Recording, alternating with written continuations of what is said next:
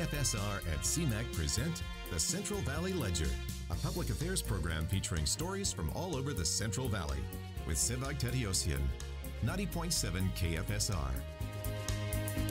Welcome to the Central Valley Ledger. I'm your host, Sevag Tateosian. We're recording out of the beautiful downtown Fresno studios of the Community Media Access Collaborative, Fresno Clovis. And today we're talking about a serious topic, autism, with our two guests from the California Autism Center. Did I get that right? Yes. Perfect. And our guests are Dr. Amanda Nicolson and Nicki Cerniglia. Got it. Did I get that right? Yes. I practiced in my mind several times. It's a tough one. And I like how you used familia, because now I'm going to remember that, Exactly. by the way. That's my new trick, yeah. So, hey, the creative trick. So, first, welcome to the program again. Thank you. We're talking about a serious topic here in autism, but before we talk about the details of autism, can we get your backgrounds? And, how did you end up here? Nicki, we'll start with you, and then Dr. Amanda will go to you. Yeah, mine, I actually am from the hospitality field initially, and that's what I went to school for. So, started in hotels about 10 years ago, and came from the Hampton Inn and Suites here in Fresno, and was most recently the general manager there, but I had a lot of sales and marketing background. And actually know Amanda's business partner, Will, really well, and they brought me onto the team to do the marketing and the PR for the company, and I was looking for something different at the time, so it worked out perfectly for the timing. So. I'm sure you have some very interesting stories about the hotel, working in the hotel industry. We could probably do a whole other show about that. We can. And I love the little hotel soaps, by the way, and the little shampoos. Yep. I'll admit, I have a few extras at home that, I think everyone takes a lot of those home. Yeah, you're not the only one. So, Dr. Amanda, talk about a little bit how you got involved in this field. Well, in graduate school, we were assigned to practicum placements, and working with children with autism was one of the prevalent practicum placements that you could be assigned to. So I started there, but didn't necessarily see it as my eventual career landing. So I was interested in health in general, and just other topics too. But after graduate school, the first job that became available was one working with children with autism in Sacramento, and the one after that was also in the same area, and the one after that was two. And I had some hobbies and interests on the side, but 10 years later I accidentally was pretty experienced in the field of autism, and now it's been longer than that. So I had a great deal of experience, and about 10 years ago was hired at Fresno State in the psychology department. And one of the reasons they hired me was because of experience doing practical work with kids with autism, and they wanted to see that develop. So we did that for 8 years at Fresno State, and that department's still going strong and has a very good program. But I left 3 years ago to go into this private endeavor and just have a little bit more freedom, in a private facility rather than working through the university. Have we changed our perspective on autism? Because I asked the question because it seems like 10, 15 years ago, maybe I was too young to really look at it, but the older I get, the more people are talking about autism. I have family friends who have children with autism, and so I thought for a while maybe it's me, that maybe 10, 15 years ago I didn't pay attention, but I would like to know your perspective on that. I think that's a very common experience, and we hear that all the time when we go places and tell people what we do. That's a really common reaction. So I don't think it's just you by any means. I think the general public is a lot more aware, and citing one reason I don't think is possible, but I think it's partly to do with organizations like Autism Speaks. It's a private organization, but they've done amazing work bringing it to a noticeable area. And the better diagnostic ability that we have now, being more, pediatricians are more aware, teachers are more aware, so it's kind of seeped its way into to the training of the professionals that work with kids. So, and like you said, you're bound to talk, if you bring up the word autism with anyone, they're bound to know somebody. If it doesn't directly affect them, it probably directly affects someone they know. It doesn't skip too many, there's not very many degrees of separation anymore. So we don't know why it's expanded so much entirely. There's partly better diagnostics to be credited with that, but that's not the only reason. There seems to be a true incidence increase when they try to do the factor analysis and figure out why it's exploded so much. So not only better diagnostics, but also a true increase, and that we don't know why. That would be a great question to answer. What are some characteristics of somebody with autism? I mean, can we point out and say, okay, that child has autism by looking at the child? Nope, you cannot. There's a spectrum, as Nicki pointed out earlier. It's a spectrum disorder, so it's called autism spectrum disorder now. Autism is actually an outdated term already. That autism is part of the spectrum, but now we say ASD as the nickname for the entire umbrella of disorder. And at the very high end of the disorder, you wouldn't notice. We could be walking right by and having dinner with people who might be on the spectrum, and they might be characterized as being a little focused, or maybe their social skills aren't at the time. But we all range in that area. Some people are more social, some are less social. So there's a spectrum there. And maybe they tend to be a little less social or have a different way of socializing. And that's all. At the very severe end of the spectrum, we have individuals that can't care for themselves and don't talk and don't relate at all normally. So, and we have everything in between. So we have some with severe behaviors, some with no behavior issues, some with severe social deficits, some with no social deficits, and some who are highly verbal, multiple languages, and maybe even savant-like, and some who don't talk. And there's the whole spectrum's covered in between. But when we look at each other, we all have kind of some of us have better social skills, some less. Some of us enjoy more time alone, some less. So it's interesting how it falls along those lines. So it's a difficult disorder. It's a difficult thing to recognize because of its variance. But there are common characteristics shared within that diagnosis nonetheless, even though it varies a great deal. So Nicki, when you are talking to people about autism, do people know what autism is? I mean, I've been educated here. I read the news every day. I follow the news on the media, and I still don't exactly have a grasp of autism. When you're out talking to people about this organization, what are people sharing with you? Well, I mean, just like Amanda said, because it is such a spectrum and there is such a variance, I think a lot of people are still very confused about what autism is. And not being in the industry for very long, I constantly am still learning things about ASD all the time from Amanda, from our clinical directors. And so, I think what's important is that talking about it and doing things like this and getting it out there is more awareness and there is more acceptance for people that are on the spectrum. So, it's good to get it out there. And like you said, it's just become such a bigger thing that everyone's talking about. And there's some level of knowledge, but we're still trying to educate as much as we possibly can. I have two small children, and one is less than 2.5 years old. The other one's a little over 1 year old. And so when something happens to them, I quickly think, okay, did I do something wrong here? Or when they're crying, is it me? Did I do something wrong? Or, did I pick them up wrong or something? Do parents blame themselves when their children have autism? Are you finding that the parents you're working with are saying, what did I do wrong? Is it me? I think it used to be a little bit more like that, and you can probably speak on that a little bit more. I think we've improved over the past few decades on that, but it's something that seeped in the 70s, 1970s. It was pretty prevalent. In the 80s, it was still around.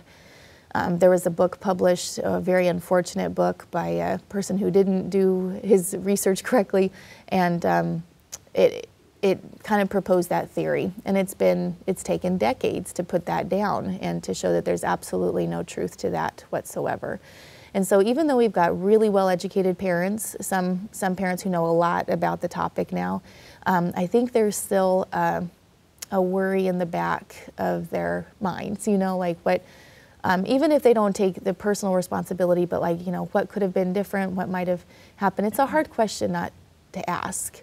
And with the child that has any kind of problem, it probably goes on in a parent's mind. I have kids too, and just, you know, you want to make sure everything's perfect and everything's done right. And even when your child doesn't have a diagnosable kind of disorder, you even think like, I wonder if they're getting too much screen time, or if they're getting, so we're just hard on ourselves as parents. And if your child does have an issue that that's mysterious and difficult to diagnose and difficult to treat, then it just compounds all the more. So we try to put that myth to death, not just to rest. We try to kill it. That is absolutely not true. It's no more preventable than a brain tumor could have been for a parent. It just happens. We know that there's a genetic and an environmental correlation, and that's as best as we understand it right now. And it sounds like we still don't know exactly what causes this thing. Well, and I think that's what makes parents feel that way, is because it is such a unknown. We still don't know what causes it really, truly, besides what Amanda mentioned. But when you don't necessarily know why, it causes you to think, well, maybe I did something wrong, which is not the case. I found something interesting when I was looking at your website is you have a parents' night out or event for parents. Tell us about that, and why is that even important? Yeah, well, we try to do, not just the, behavioral therapy services for the kids that we serve. There's a whole other part of that, which is their family. And, parents work really hard to make sure that their kids are getting the services that they need, and, taking their kids to, to school, and then maybe their, speech therapy, and then coming to our center. There's so much that they've got going on. Yeah. And it's stressful anyway. I don't have kids yet, but it's stressful to have kids anyway. And then if you have all these other therapies and things that you're doing on top of it, sometimes you just need a break, And so we developed something called Parents' Night Out.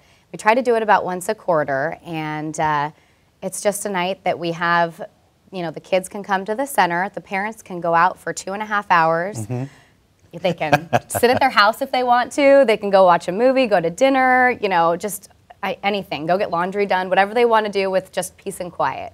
And so we offer that to our clients, and have it right now at both of our Fresno centers. And it's our most popular event because it's just such a nice way to kind of give back to our clients and say, we know you need a break sometimes, so bring us the kids and you're good. I'm sure the parents appreciate that little bit of time they have for alone time, and to go catch a movie or whatever. Anything, exactly. We take the siblings too, so they drop them all off and are free to go. And when you're a parent of a child with a special need, it's not always easy to find a babysitter that you feel comfortable with. So we feel all the more important to be able to provide that for them, so they know they're in good hands and in a familiar place. Yeah. What should parents watch for? What is it that the characteristics are? I know it's different. I know we talked about there's a full spectrum, but what am I watching? I guess the better question is, what am I looking for in my children? Yeah. That's to see if they have autism question. or not. There are some, it's a huge spectrum, so it's hard. The variance is huge. However, there are some red flags that are unique to autism. So language delay is not one of them. Language delay, we see that across a number of things. It's certainly one of the markers of autism. So if the child's speech is developing slowly, it's a concern, something to get checked out, but it's not indicative of autism per se, not only. Certainly a red flag, but not the marker.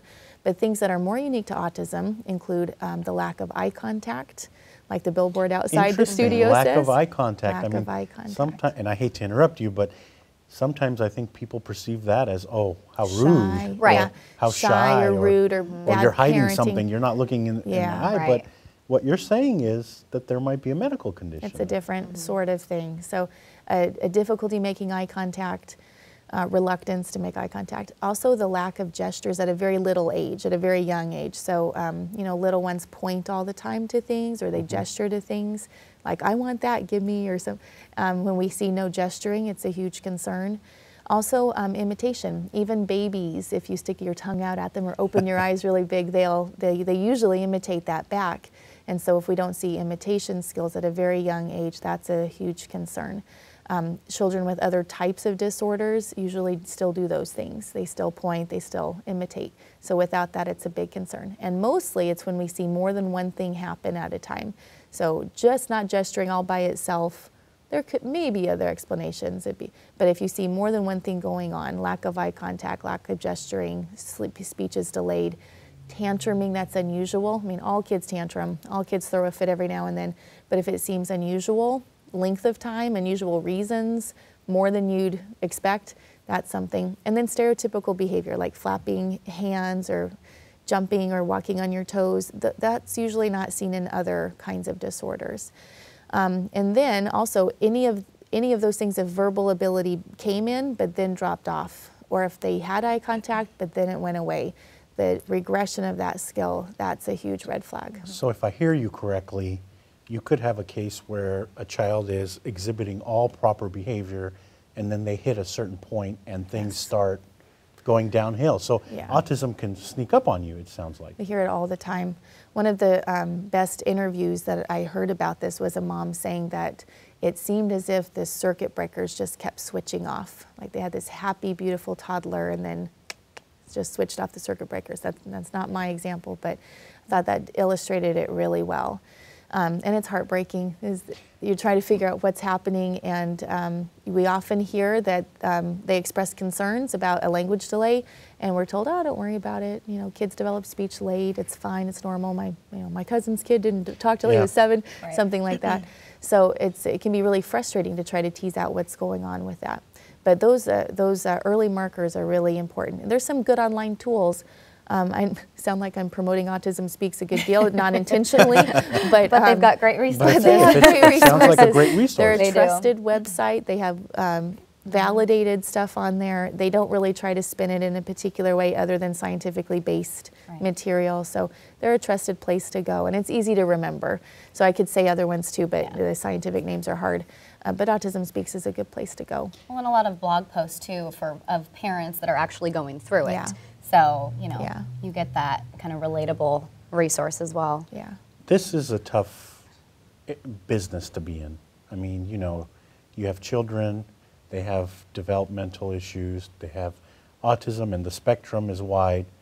Why do you do what you do? I mean, it could be a rewarding job, but the flip side of that is it could be a really tough job. So both of you, if we can have you answer why you do what you do.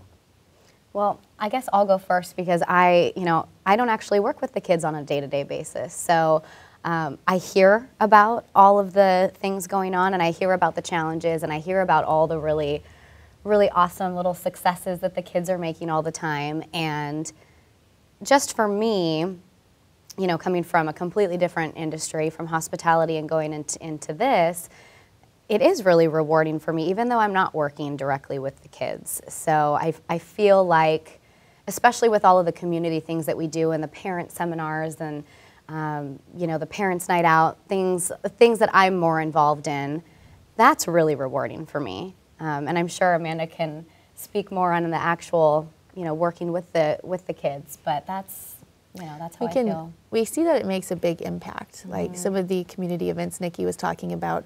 When you see that number of people show up or how enthusiastic they are, how important it is to them, makes you feel pretty good. And from working with the kids and seeing the changes, it's just a hugely rewarding thing. When they're hitting their mark, I could imagine that could be a very as frustrating rewarding. as it can be at times. Every job can be frustrating. So this has these hidden rewards that are really spectacular. And a lot of it's from the kids. On a daily basis, we get little success stories from the kids. But there's also, for me, and I used to work with kids a long time ago, and that's wonderful. But now it's also seeing the staff and how how younger people in college right now are pursuing their career direction, and how they light up when they see that they can make such a real difference with somebody. And then also the siblings, and when we get siblings that get to talk about their experience with the brother or sister on the spectrum, that is the coolest thing, to see how remarkable and sensitive and intuitive a person can be at that young age. So there's so much. It's such a rich field. There's a lot of challenges. Yeah. Not every day is awesome, but most days have amazing hidden gems in them, make it really worth it. Yeah. Is autism curable? So, and the reason I ask the question is, you may have a parent right now thinking very negatively that their child has this. Is it curable? Yeah. So that's a tricky language issue right there. Some people object to the term cure, and it's really, you might argue that it's a semantics kind of thing. So there are people that recover from autism to the point that they are indistinguishable from their peers and no longer fit the diagnostic criteria and never do again. So if you call that, you're okay with calling that a cure, then yes, it is. That doesn't happen 1 in 100. It happens frequently enough to expect good things if you get into good treatment and have all of the markers for best case scenario. So it's still the minority of cases that the indistinguishable from peers, no markers left, is the outcome. But it happens enough to have hope and expectation that significant progress is possible. And even for the cases that don't make a full recovery or lose the diagnosis, even those cases make huge improvements, you know, to the degree that they can do things that they might not have before. So we always stress early intervention. I'm going to dodge off into another topic. You said tangents were fine, so. Yeah. But, you know, the first 5 commercials that are popular right now, like sing to your baby, talk to your baby, the brain's developing. Well, we know that this is the case with all human beings, but with somebody with autism, we know that the neurology is going wrong. Something's happening with the neurology there. So when we can impact a very young brain, the most significant changes can be seen. So with our younger clients, we see even more dramatic change.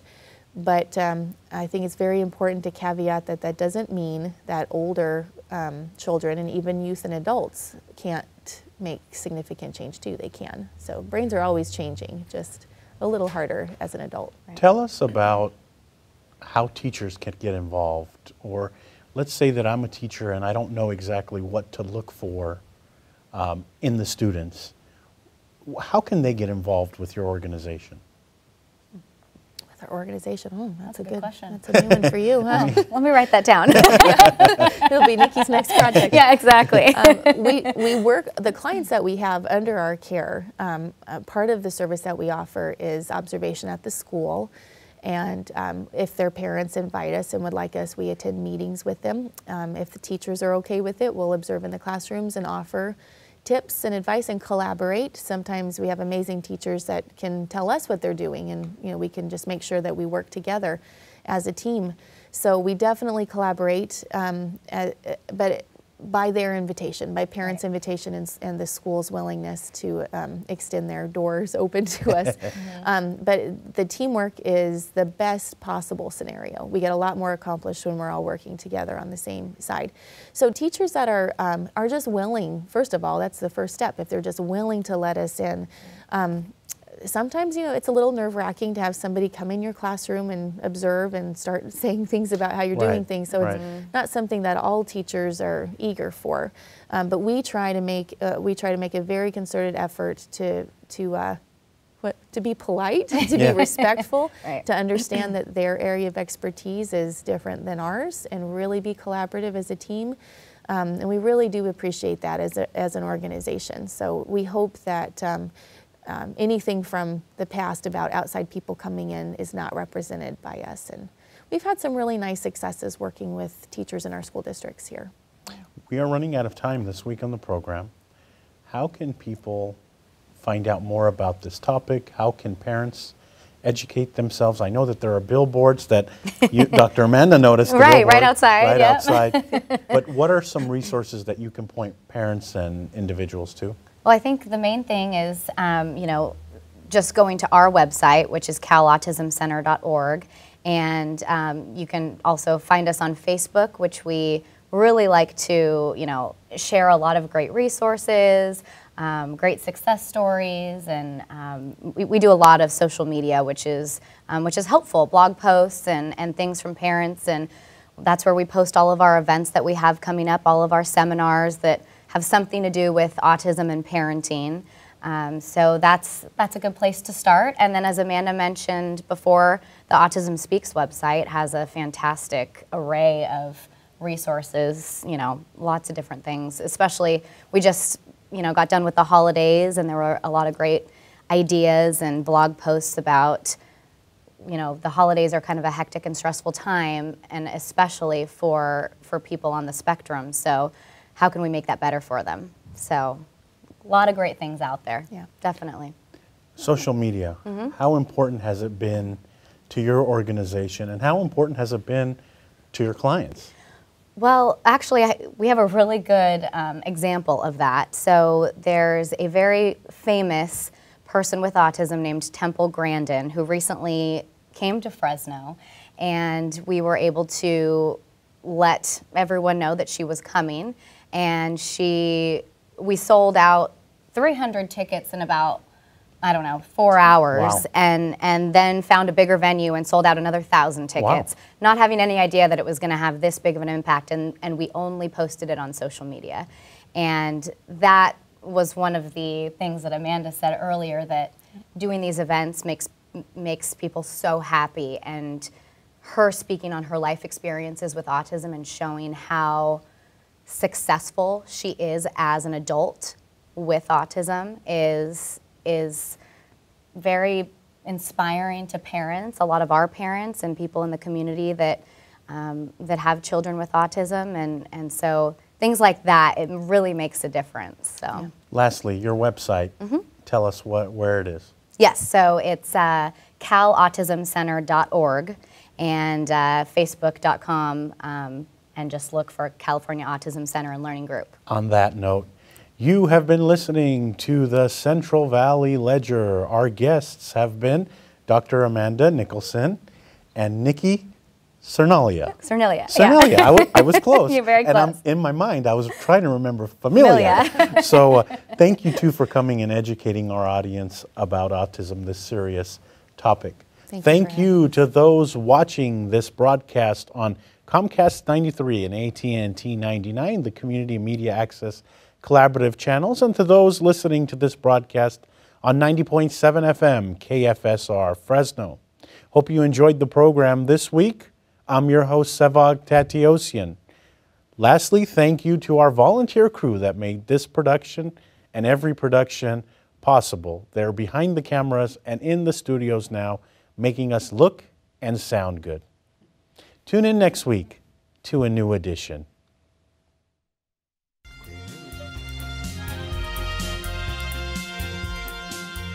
KFSR and CMAC present the Central Valley Ledger every Sunday morning at 11:30. For a complete program schedule, visit kfsr.org.